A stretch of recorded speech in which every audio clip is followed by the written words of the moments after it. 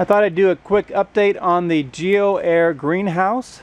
First of all, in a nutshell, I'm very pleased with what we're doing here and what I'm learning.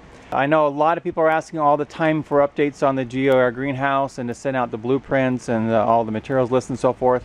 I have not gone through a 12-month period in this greenhouse, so I will not release the data until I have really good data, because what I'm all about is doing the work, spending the time, spending the money, my time, my money, my work, and saving you time, money, and work. Until I've got good data, I can't send this out.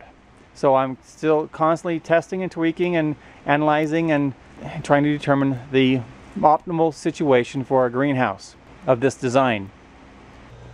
One of those tests is the blower for the GeoAir tubes. As you can see, I have a 1/3 horsepower furnace blower that I got at no cost from a heating and air conditioning company locally. This seems to be working quite well. You can see I've got a kilowatt meter on here and a timer and a couple wires in there. The different colored wires indicate the different settings for the fan. Here, if I have the red wire plugged in, I'm pulling 2.03 amps, the blue wire 2.25 amps, and the yellow wire 3.16 amps. As you can see right now, I'm using the blue wire, which is the medium speed for this blower, which seems to be working the best. Not moving too much air too fast so it's not getting warmed up, but still moving enough air to warm the greenhouse. This has not been put into a box. I need to do that and build a manifold. Right now this is blowing air. I would rather pull air, but these really aren't designed for pulling, so more to come on that. But this is absolutely working well. As you can see here on the screen, where I have sustained temperatures all through the night between typically 49 and 51 degrees, which is exactly what we wanted to do, which shows that the theory in principle really works. We are blowing warm air into a cold greenhouse at night.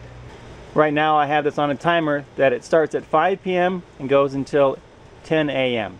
I will get this on a thermostat and test the thermostat. I'm always testing, and I don't mind doing that on my time and my dime, so I can save you time and money. Over here on the opposite end of the manifold, you can see I have my tubes. They're just kind of laying out here. I'm testing different heights. These tubes, once they are installed, will be probably about 3 to 4 feet above the ground and be wrapped in insulation. You can also see I have thermometers here from 2 different manufacturers giving me 2 different readings, so I can compare readings. It doesn't do any good if you have data if you don't have anything to compare it to. So this one over here gives me an update every 10 minutes on my phone or on the internet, so I can track it. Right now it's showing that the temperature is 71.1 degrees and the humidity is also up in the 70s. These have wires that go about 3-4 feet down into the tube, so I can get a good tube reading. This is the thermostat in the center of the greenhouse on the center T-frame. I get data from this thermometer, the thermometer in the tubes, and the thermometer outside on the garden shed. So I'm able to compare inside, outside, and tube temperature 24/7. The end that you see here in this footage is facing east, and so behind me is west. So this wall here is on the north side, and this wall over here is on the south side. So on the north wall, I was noticing it is substantially colder than the south wall.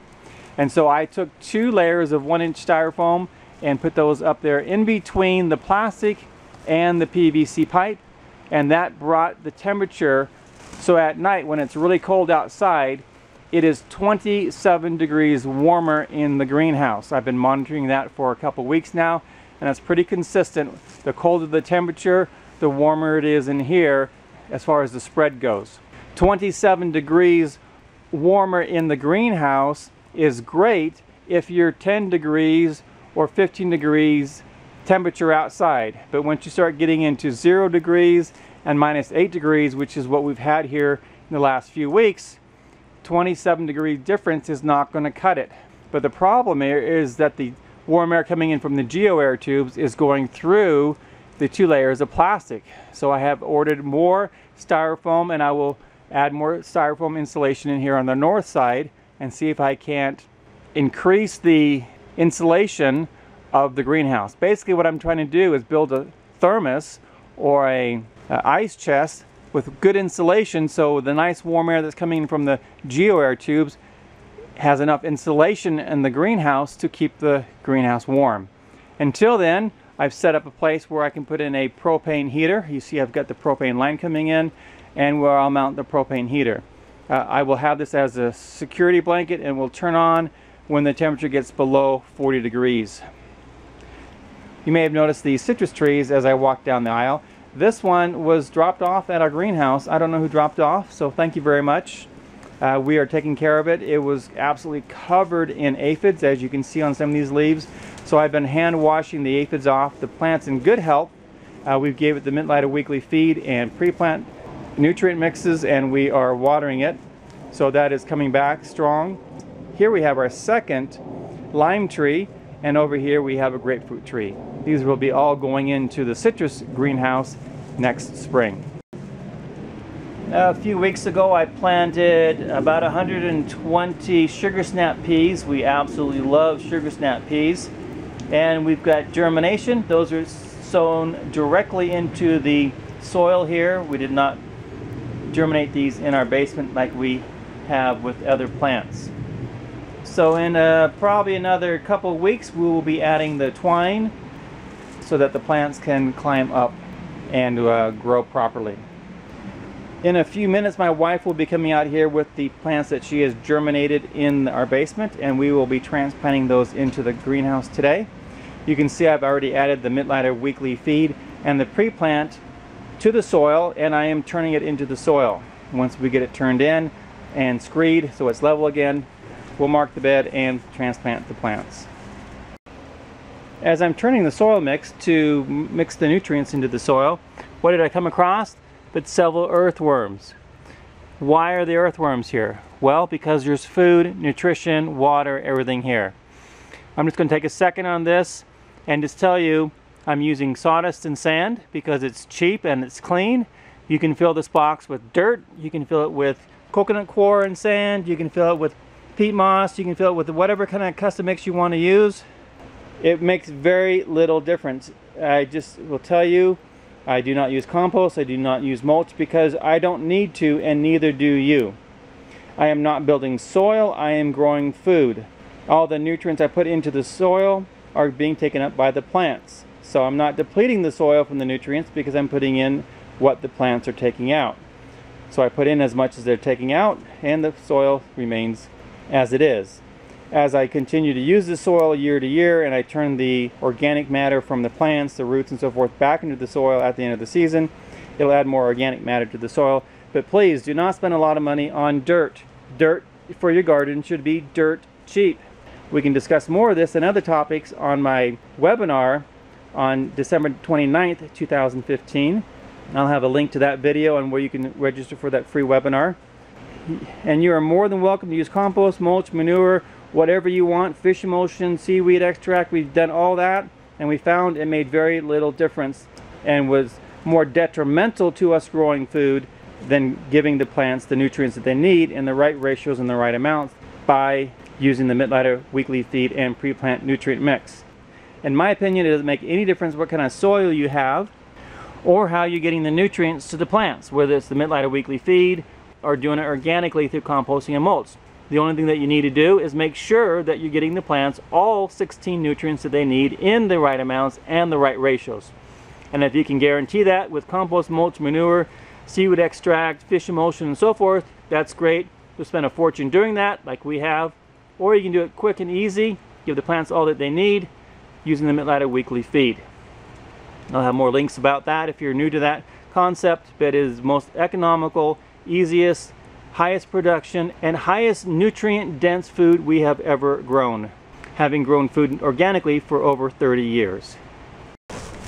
Here's my wife using the Mittleider gardening tool marker to mark out a bed. This is where the garden's going to go. You can see in just a few seconds she's got 8 feet garden marked on both sides. Very easy to use. Here she's marked the area where she's planting the lettuce and the spinach, and then she just put down the plants that she had germinated downstairs under grow lights in our basement. She's done the same with the cauliflower and the broccoli next to the existing Swiss chard that we planted last January 25th. And then over here she spaced out the cabbages too. Here we have some locally purchased garlic, and here is our garden plan for our fall winter greenhouse. We wanted to take out all the plants from the summer and start brand new for a winter greenhouse to show that you can grow through winter with new plants in Idaho using the geothermal greenhouse method. Here we've got 2 rows of garlic, which is the normal setup for short plants, non-climbing plants. You'll see how quick and easy it is to garden using the Mittleider gardening method. You simply take your seedling here. We're going to go deep with this garlic, pull the dirt forward, and put it back over it. Same thing here. Very quick to plant a garden doing this method. You notice I'm planting the plants across from me. I'll come back on the other side of this bed and then plant these plants. I don't want to be pulling dirt here. It's too hard to get to. Now that we have the transplants in, we add 1/4 of an ounce of nitrogen to the soil around the plants and then water everything in. This gives them a little bit of energy to get started and reduces the transplant shock. We don't add nitrogen to the seeds or the garlic that we planted. Since we basically planted these plants and seeds in dry soil, we didn't get the soil wet, I'm going to give this soil a nice watering through that will settle the soil around the plant roots and around the seeds so we don't have any air pockets down there. Being winter, I won't automatically water every day like I do during the summer. I'll come out here and check moisture in the soil with my finger, since that is the best moisture gauge I've ever found, having tested all of them that I know that are out in the market, and then add water accordingly. Here I'm watering with a watering wand. Of course you can water with the automatic watering, which we'll do after this initial watering. Watering also instantly dissolves the water-soluble nutrients that we're giving these plants in the Mittleider weekly feed, the pre-plant nutrient mix, and the nitrogen, so the plants can start taking up these nutrients immediately. Very important. So watering settles the soil, gives the plant water, and it gives the plants the nutrients. Now that we have everything planted and watered and fertilized, I'm just checking the automatic watering system now, and got it set up, get everything pointed in the right directions, making sure it's working. I always double check my work. So everything looks good. So it looks like we're done today with planting and transplanting. So that is our GeoAir greenhouse update for today. You can hear it's pretty loud in here, and it's perfectly warm and comfortable inside the GeoAir greenhouse. One of the wonders of doing this in the winter in a greenhouse. So I hope this update has been helpful, answer some of your questions, let you know where we are, what I'm doing, and we'll have more updates as things progress. This is LDS Prepper reminding you, if ye are prepared, ye shall not fear. And by learning how to grow food year-round in whatever climate you're in, you don't have to fear about not having fresh fruit and vegetables for your diet.